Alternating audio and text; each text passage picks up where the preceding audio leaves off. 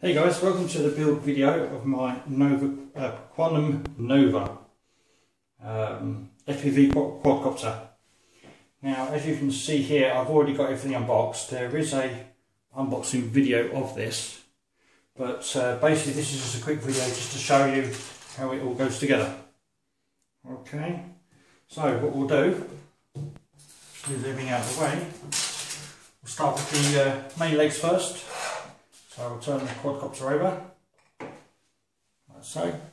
Obviously be careful, you don't want to scratch the surface or damage the quadcopter yourself. Now what we need to do is just move the receiver aerial to control the quadcopter out of the way.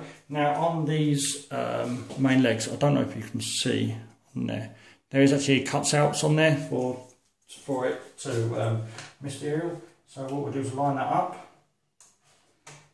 Put that inside like that. Now I will probably cable tie that to the side of the leg there like that to keep it out of the way. Now we do have thumb screws here, so no tools required for this bit.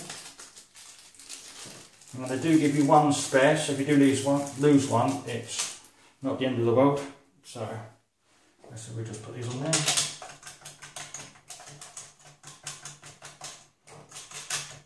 It down, make sure it's just finger tight, don't want to damage them.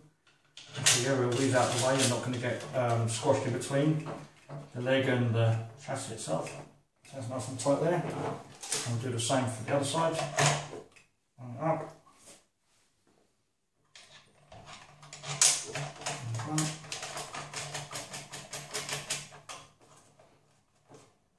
yeah, you're going to need to do finger tight here because they are quite tight. Just that.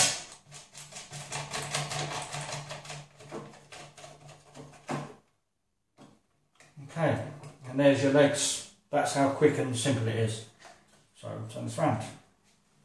That's how it's going to be. See, really easy and simple. Okay. Now what we've got our props next. On my unboxing video, I did point out that these are sided. Another indication as well, they give you two counterclockwise nuts in black, and you've got the clockwise ones in silver. I think that's the right way around. But also on these props, it gives you a letter like an A or a B, depending on where it's got to be situated. Now I couldn't find on this Nova any lettering at all to try and help me, but what the instructions say there is, on here there's a directional arrow. I don't know if that comes out, I'm sorry if it doesn't, what rotation it goes. So as long as you line that up with the end of the quadcopter here, I'll lift that up and bring it to the camera. Can you see the direction? It's around that, see that way round? Yeah, so as long as I've got the one that does the same thing, which is that one there. See, it goes the same direction. We know that one goes on that one there. So we'll just undo this. Now this is opposite, so loosening it tightens it, and tightening it loosens it. Yeah, because they're self-tightening. So we'll put that in. There's a little key. So I'm trying to show you all what I can. There's like a little key there, so it, see the flat surface, so it locks in. So we'll line that up. Make sure the directional arrows are pointing upwards.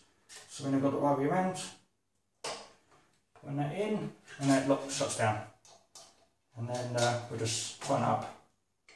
They are self-locking, so you can leave them like that figure tight, or it does come with a spanner if you want to do it. But we'll leave it like that. Now, as we know, this is the opposite. We have to do it again, so we put the same number on, or number A, which is on the prop, which is number A. It's B, B, and A. There we go. And the orientation of the arrows also match. So we know we are the right way. As these are new, never been on before, then maybe a little tight. There we go. Okay, now what we'll do is left and as these are exactly the same, it doesn't matter which one it goes on. And these are the B props, or the counterclockwise. And just line up on the motor. Now as you can see, I'm actually turning this the opposite direction to the black ones, because of the rotation of the motors themselves. I'll just put that on.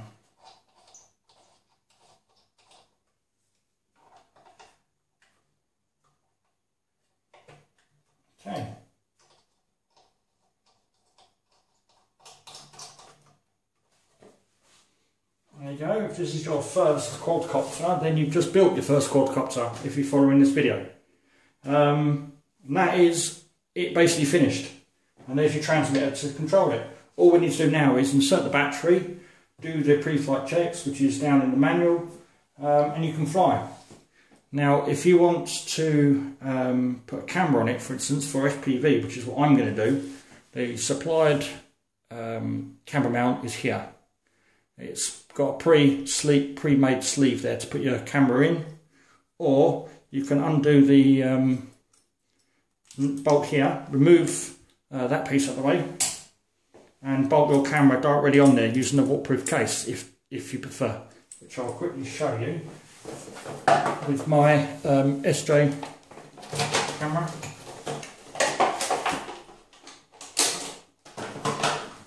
Excuse me, that's basically how it comes in the box. Let's undo my key here. Now, as I said before, these are interchangeable with the GoPro mounts, so this should fit on my camera.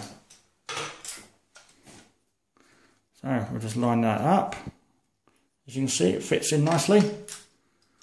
We'll grab the main bolt to hold it straight in, and then we'll just spin it, and then you can mount it whatever direction you want it. Just tighten up your screw, and then that will stay.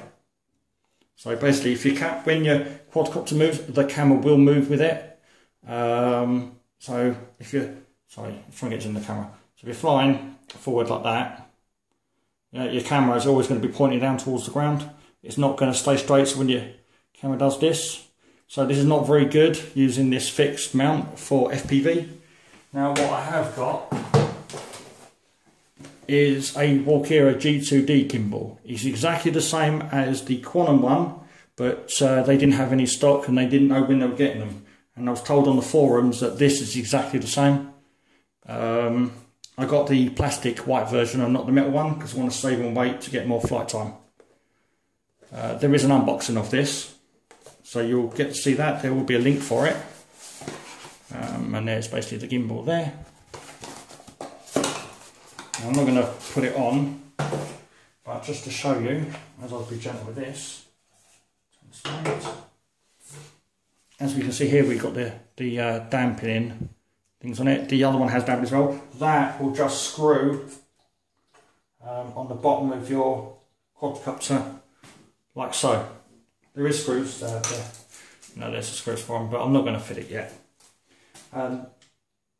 That is basically it. I'm not sure which orientation it's like, that way or it's that way, depending on where you want it. And underneath here you've got your screw holes, depending on what orientation you want to put on your quadcopter. Okay. And just to show the front, if it was this one you was going to be using, it gives you plenty of, sorry, I'll show you down there. It gives you plenty of ground clearance for the quadcopter and the camera when using these legs that come supplied. Okay. Let's move that out of the way. And just one more last thing. To fit your battery, pretty simple. You just turn on the side there. You open up the main flap, move the power lead out of the way, and it's really simple. All you do is just put it in and just push it down so it doesn't go any further. And then you turn on your transmitter first, and then you connect your power like so, and then you just hide them inside like that, and then you plug your battery tray. And that is how you basically do it. And there's your Quanum Nova ready to fly quadcopter built, ready to start doing your tests and then going out and enjoying yourself basically. So thank you very much for watching, and I'll see you on my next video.